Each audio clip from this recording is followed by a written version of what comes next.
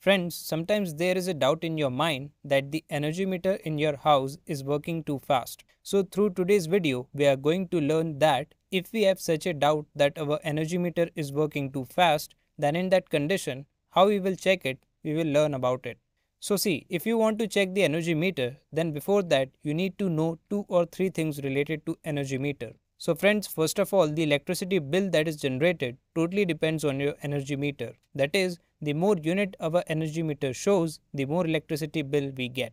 Another name for this energy meter is kWh meter. That is, the unit shown here is totally because of this kWh. The K written here means kilo. Kilo means 1000. After this, the W written here means watt and the H written here means hour. So kilowatt hour. So our energy meter here totally works on this. That is, if we keep the 1000 watt load running for an hour, then our energy meter shows 1 unit of electricity. I will explain this to you in detail. So here you just have understood that if we keep the 1000 watt load connected in our house and run it for an hour, then in that condition our energy meter will show 1 unit of electricity. Now friends, one thing is written here, watt. So what does this mean? Understand this once. So see, the watt written here means power. That is how much power our equipment takes to run it. That is how much electricity it consumes. So friends, here I will tell you some examples through which you will understand well. Look, the fan used in our house is usually of 60 watt and our LED bulb is between 6 to 8 watt. If you don't know how many watt your fan is or how many watt your LED bulb is, then you can see over it. There is a nameplate on equipment. Its power is written on that nameplate. So by looking there, you can easily find out how many watt your equipment is. So the concept up to this point must have been clear. Let's move on now. Now what we have to do here was to check our energy meter. So we will check this energy meter using the same formula. That is, what you have to do is turn off all the equipment in your house. That is, all the things that run on electricity, turn off everything. If you want, you can turn off your main MCB. Okay, now if you turned off all the lights in your house, then you have to come to your energy meter. And what you have to do is note down its reading. Here we assume that the reading of our energy meter is now 456.7. Now what you have to do here is to keep such equipment in your house which is a resistive load. Resistive load means that the heater in your house is a resistive load, or the incandescent lamp is also a resistive load. Okay, so here you just have to keep the resistive load. Now let's assume that we use a heater here. Now our heater is of 1000 watts. Now what we have to do here is that we will connect this heater anywhere in our house.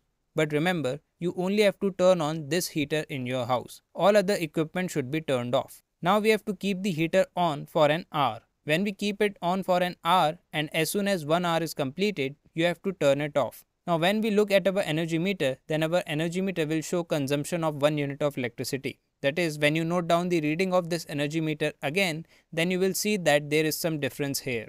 What you have to do here is that you have to subtract the old reading from the current reading. When you subtract it, then you will have a difference of 1 point. That is, there will be a difference of 1.0. There can be 1 or 2 numbers after the point here. There is no problem with that. But if the difference here is 0.5, 0.7 or 0.8, or instead of 1 there is 2, if there is a difference in your energy meter in this way, then you can say that your energy meter is faulty. If there is more reading in your energy meter, then you can say that your energy meter is working faster. And if there is less reading here, you can say that your energy meter is working slow. Okay, now if you do not have a load of 1000 watts, then you can use 5 incandescent lamps in that condition. Here we have 5 incandescent lamps of 100 watts. Now if we multiply 100 watts by 5, then we have a total load of 500 watts. Now we have to keep this load of 500 watts running for 2 hours because 500 multiplies with 2 gives 1000 watts. So if 1000 watts reaches here, then our energy meter will show consumption of 1 unit of electricity. Friends, you can see one thing here. The time here is 2 hours now. Earlier we had started the load of 1 hour. Then our energy meter shown 1 unit of electricity. But now we have to keep it running for 2 hours so that our energy meter will show 1 unit of electricity. So friends, how do we decide the time here, that how long we have to keep it running? For this, you have to use a formula. For example, we have a load of 1500 watts. That means we have a heater of 1500 watts. Now we have to decide how long we have to keep it running so that our energy meter shows consumption of 1 unit of electricity. So friends, here you have to use a formula. Your formula is you have to divide the watt by 1000 and multiply it by 60 so that you will get the time. Okay, so let's understand one thing here. We have a load of 1500 watts. So we will put it on this formula. That means we will divide 1000 by 1500 and then multiply it by 60. When we solve this, we will get the answer 40 minutes. That means if we connect a load of 1500 watts, then in that condition, we have to keep our load running for 40 minutes. And as soon as 40 minutes pass, we have to turn it off immediately so that our energy meter shows consumption of 1 unit of electricity. That's it. Friends, here is a small question for you. You have to answer this question by commenting in the comment box. Here is the question for you. You have a 100-watt lamp. How long do you have to keep it running so that our energy meter shows consumption of 1 unit of electricity?